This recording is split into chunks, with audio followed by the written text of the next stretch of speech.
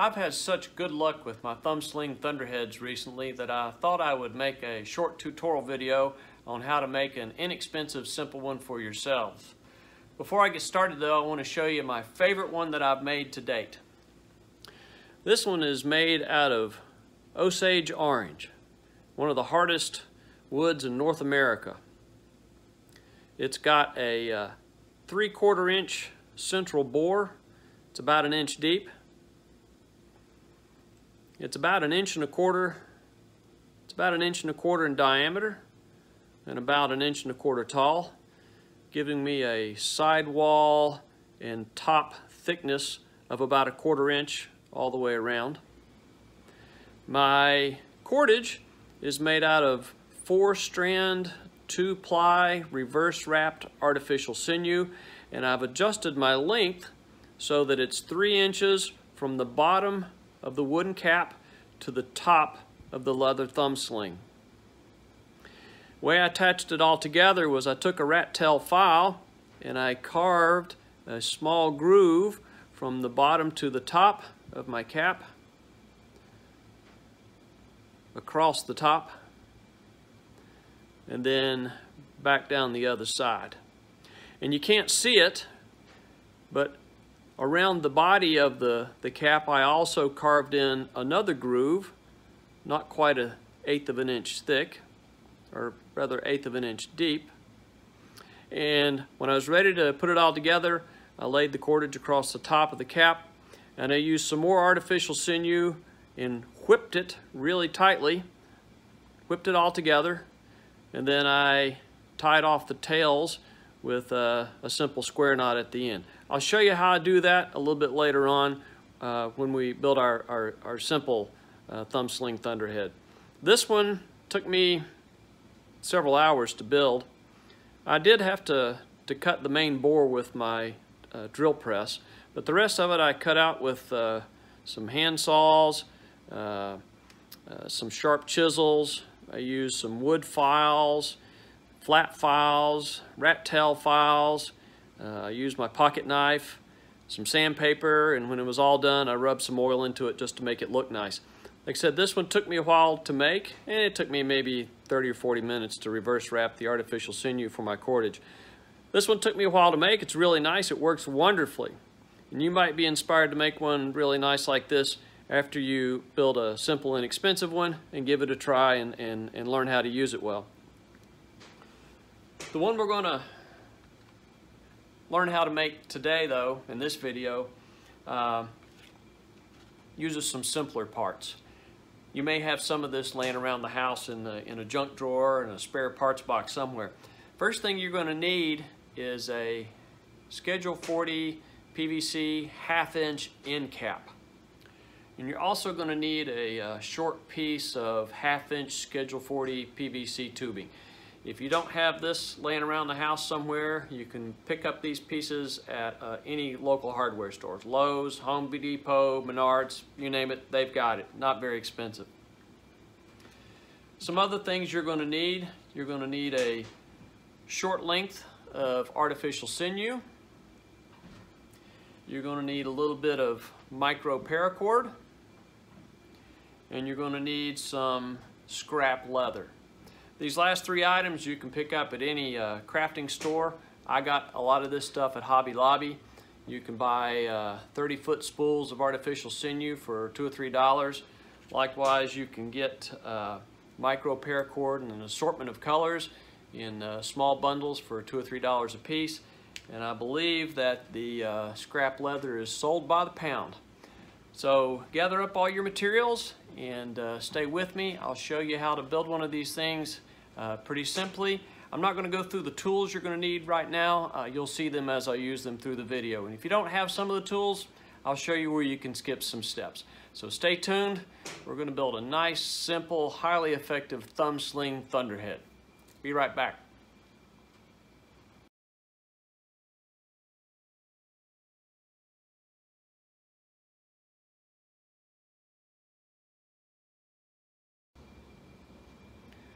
Okay, the first thing we're going to do is squash our penny. I've got a 9/16 inch socket, and I have taped my penny to the end of that socket. If you don't have a socket set, and if you don't have a bench vise, just skip this step. Just leave the penny flat. But if you've got a bench vise and you've got a socket set, and you're going to need a big ball bearing, if you've got these items, let's round out and put a nice big divot into this penny. Like I said, if you don't have these tools, just skip this step. I taped the penny to the end of the socket to make this next step a little bit easier. I just chuck it up into my vise. I get it snug. And then I start squeezing it down. Maybe need to reposition just a little bit.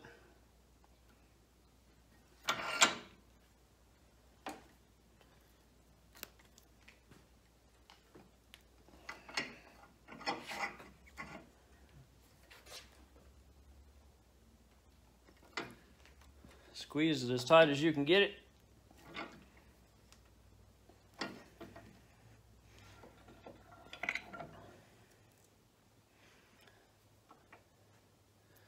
See if I can get it off here now.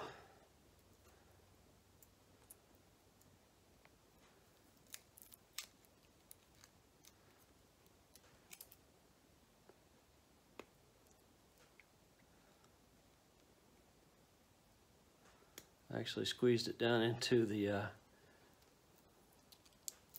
socket. Let me run over here and get a screwdriver and pop it out. I'll be right back and show you what the result looks like. Well, I'd squeezed it so tightly that it wedged down into the socket just a bit, but I took a screwdriver and popped it out. And what you can see is a nicely rounded concave penny that the top of the spindle, our hand drill spindle, can spin inside of. So that's your first step. If you've got a bench vise, a socket set, and a big ball bearing, squash your penny. Make a nice big divot into it. If you don't have that, leave your penny flat. I'll show you what to do in just a second. Hang on, next step coming up.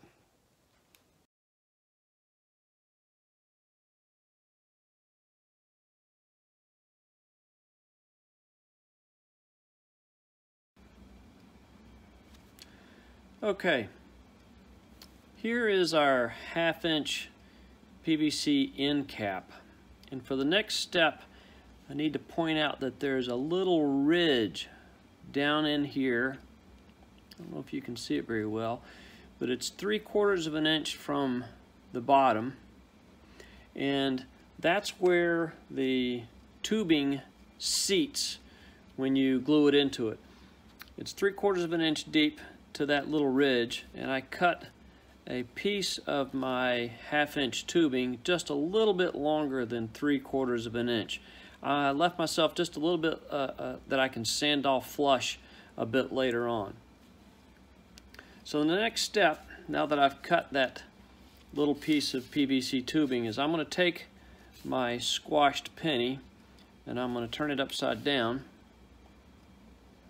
center it as best I can, and I'm going to use a little bit of super glue to hold it in place while I do some assembly steps just in a few minutes. So first of all, let's kind of hold that in place and tack it together with some super glue.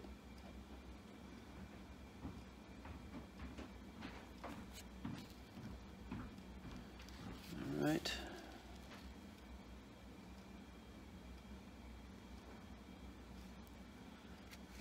Okay.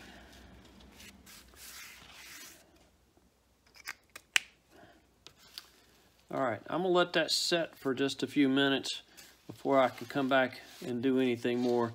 But I want to center my squash penny on the end of that piece of tubing before I glue it into the end cap. So I'm gonna let that set for just a few minutes and I'll be right back for the next step. Okay, so the Penny has had a chance to, or the super glue holding the penny to the top of that piece of PVC has had a chance to dry, so we're ready to move on to the next step. It turns out when I press this into my end cap, there's going to be a little bit of a gap between the bottom of the penny and the bottom of the end cap. And so what I like to do is take just a couple of small pieces of cardboard and throw them in. I just toss them in just like that. Then what I'm going to do is I'm going to mix up a little bit of 5-minute epoxy, coat the inside of my cap, press this all together, and I'm going to pause the video to do that because this is 5-minute quick set epoxy and it'll cure up as I'm talking. But that's generally what you do. You just mix up some 5-minute epoxy, smear it on the inside of the cap, squeeze it all together, and I'll be right back to show you the result in just a second. Hang tight. Okay, this is what it looks like when it's all glued up.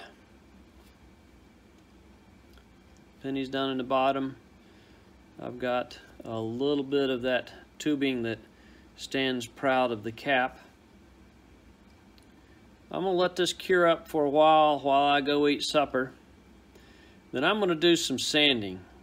I like to make my work look nice. I'm going to sand off the letters on the top of this end cap. There's a little ridge here. I'm going to sand that off. I'm going to sand this all flush.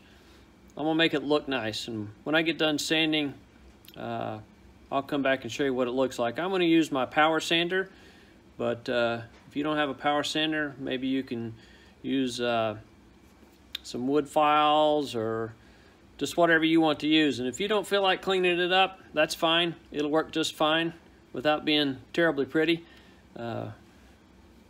Functional end cap or a functional Thumb Sling Thunderhead is more important than a pretty one. But I'm going to dress it up a little bit and do some sanding, and I'll be back and show you what the results look like in a little while after supper. Hang on.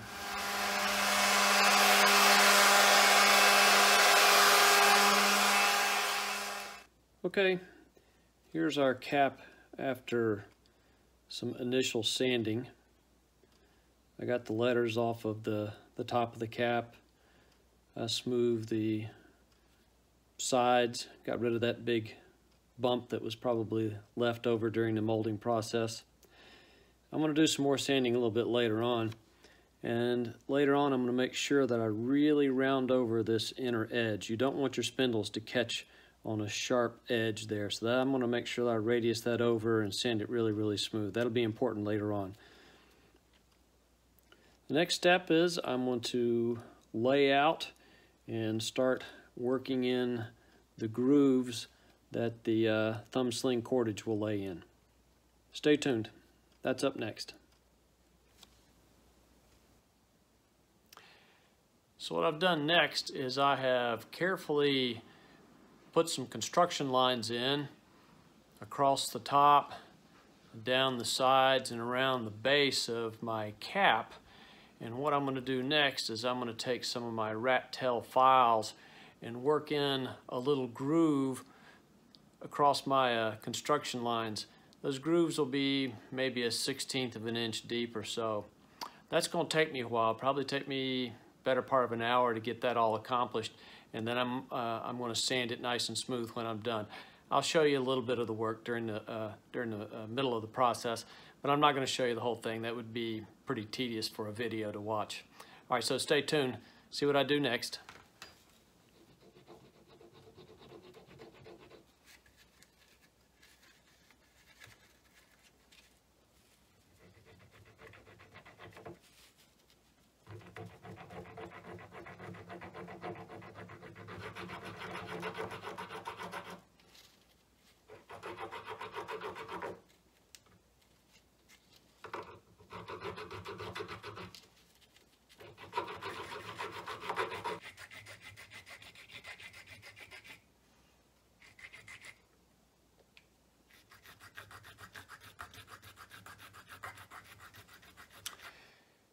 Well, here it is. It didn't take me quite an hour to work the grooves in. Took me about 45 minutes, and that included some time with some sandpaper to do some light hand sanding. I've got a groove across the top, down both sides, and around the base about 1/8 of an inch up from the bottom. And I also took some time. I lightly sanded the inside of the bore, and I took the smallest rat tail file that I've got, and I rounded over that inner edge, and I sanded it really well, so it's nice and smooth. This is pretty much the final version of this cap for our Thumb Sling Thunderhead, but I'm a teensy bit of an overachiever, so I'm going to paint it just for fun. You don't have to. If you'd like to quit at this point, that'd be fine. I'll show you the result in just a few minutes.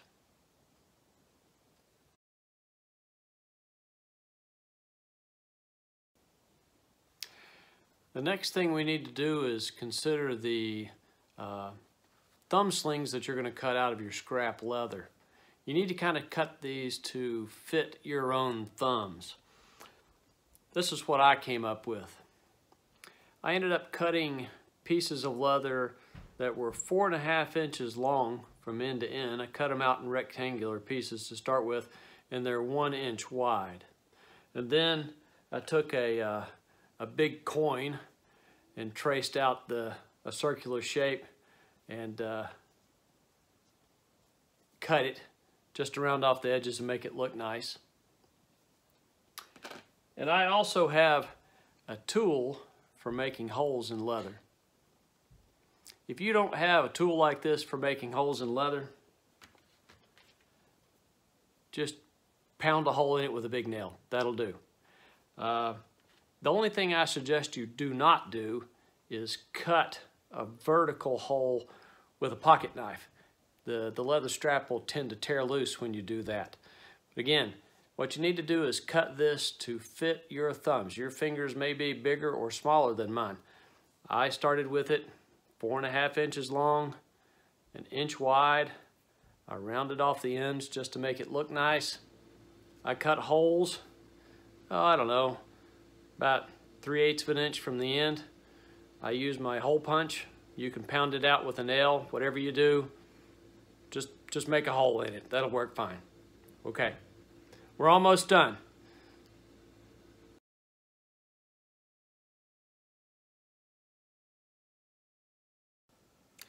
Well, welcome back. It's actually a couple of days later. I ended up spraying my PVC end caps with 3 coats of paint, and then I set it to dry and I got distracted. So it took me a while to get back to my little project, but it turned out really nice, don't you think? If you're going to paint your PVC pieces, it's important to use a paint that will adhere well to plastic. I used some inexpensive Rust-Oleum American Accents paint. The important part is down here it says it bonds to plastic. That's really important. Some paints will just kind of make like a candy coating on the PVC and eventually flake off under use. So pick something that bonds to plastic. But again, you don't have to paint it if you don't want to. I've also taken the time to tie my thumb slings together with some micro paracord. I switched to black instead of my purple. I thought that would look better with my red cap. The thumb slings are tied to the paracord with just a bola knot. I trimmed the loose ends, fused it, and then I used a drop of super glue on the knot just to keep it from coming loose over time. It's also important to point out that I adjusted the length of my paracord so that from the bottom of the cap to the top of the leather slings, it's about 3 inches. It may be just a little bit shorter than that because paracord will tend to stretch a little bit under load. The last thing I need to do to finish off this little easy PVC Thumb Sling Thunderhead is to whip the thumb slings and the cord onto the cap. I'm going to do that off screen because I'm going to take my time, tie it really tightly, and try to make it look as nice as I can. But just in case you haven't done any whipping in a while, I thought I would show you. I've just got a little dowel rod here, and I've got a piece of my artificial sinew that I'm going to use in just a few minutes. First thing you do is you make yourself a bite, just a bend. And you lay that along whatever you're going to whip to. In this case, just my little dowel rod. And then I start making wraps. Now, if I was trying to whip the end of a rope that I didn't want to fray, I would lay my successive wraps side by side. But that's not what I'm interested in now. What I want to do is tie this cordage onto this cap as tightly as I can. So what I'm going to do is I'm going to overlap my wraps. Typically it takes me 7 to 8 good wraps to get it tight. What I'm going to do is I'm going to wrap it enough to fill that groove down at the bottom of my PVC cap. And once I get done, I'll take the tail of my running end and run it through the loop left over by that initial bite. Just like that. And then I'll pull the standing end tight.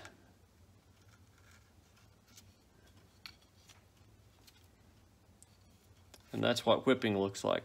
And then usually what I'll do is I'll take these loose ends and I'll tie a quick square knot.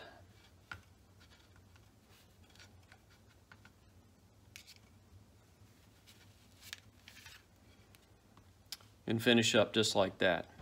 Again, I'm going to do this off screen because I'm going to take my time. I'm going to tie it really tight. I'm going to make it lay down flat and look as nice as I can.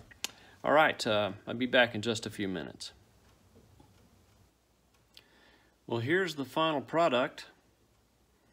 This is my finished PVC Thumb Sling Thunderhead.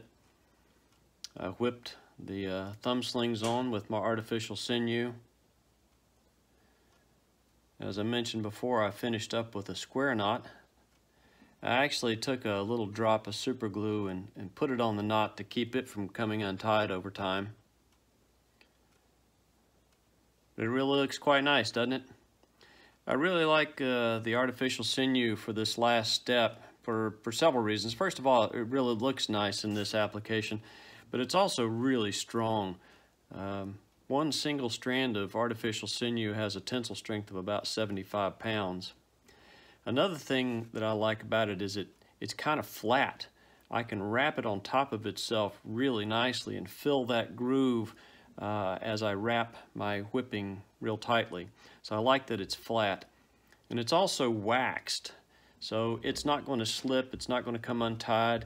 My micro paracord is not going to slip out from underneath it. It's just going to stay really secure. It's going to stay probably till I wear it out. It'll last for years, most likely. All right, that's the finished product. The only thing I have yet to do is give it a test drive and christen it with its first ember. That's coming up next.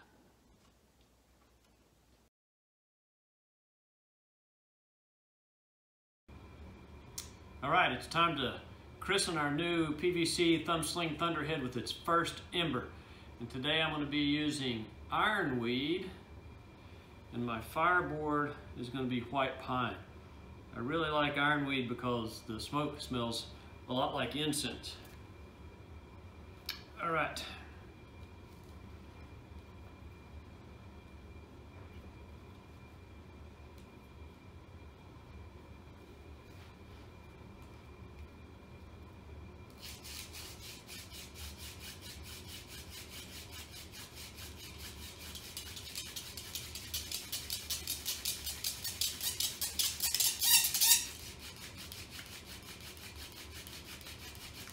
Lots of smoke.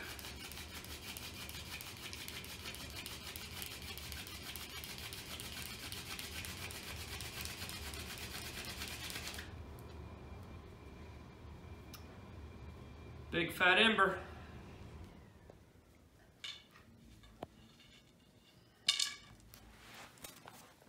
Just that easy.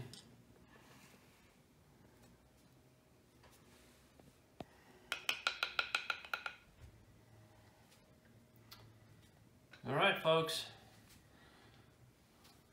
I think in the history of fire making, there's never been an easier way to get a quick, big, fat hand drill ember than by use of a Thumb Sling Thunderhead.